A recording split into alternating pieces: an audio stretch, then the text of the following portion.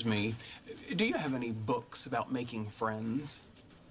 Yeah, but they're all for little kids. I assume the skills can be extrapolated and transferred. I guess they're right over there by the wooden train set. Oh, I love trains. I bet you do. Oh, well, here we go. Stu the Cockatoo is new at the zoo.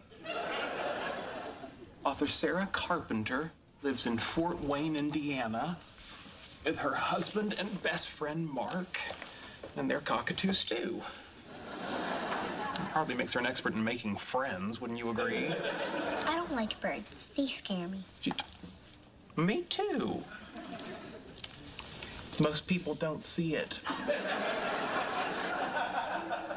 What are you reading? Curious George. Oh, I do like monkeys. Curious George's monkey. Somewhat anthropomorphized, but yes. Say, maybe sometime you and I could go see monkeys together. Would you like that? Okay. Sheldon, what are you doing? I'm making friends with this little girl. What's your name? Rebecca. Hi, Rebecca. I'm your new friend, Sheldon. No, you're not. Let's go.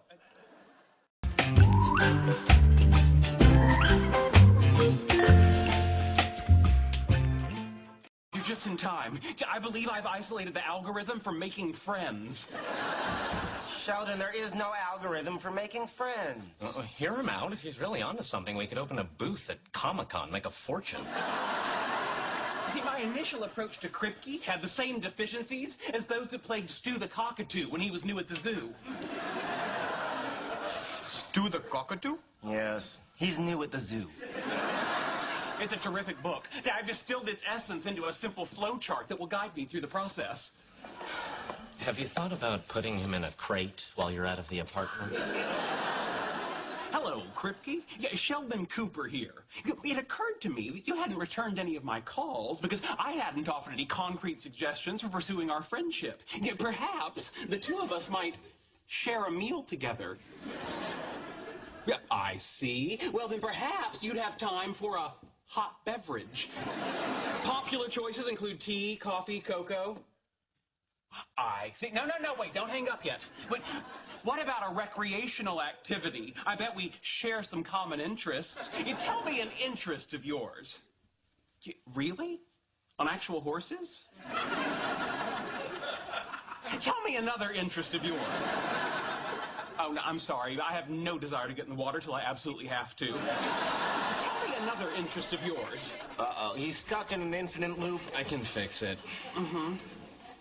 It's interesting, but isn't ventriloquism by definition a solo activity? Yeah. Wait, tell me another interest of yours. Is there any chance you like monkeys? Yeah, what is wrong with you? Everybody likes monkeys. Hang on, Kripke. A loop counter and an escape to the least objectionable activity. Howard, that's brilliant. I'm surprised you saw that. Gee, why can't Sheldon make friends? All right, Kripke, that last interest strikes me as the least objectionable, and I would like to propose that we do that together. Tomorrow. Yes, I'll pay. All right, goodbye. All right. Time to learn rock climbing.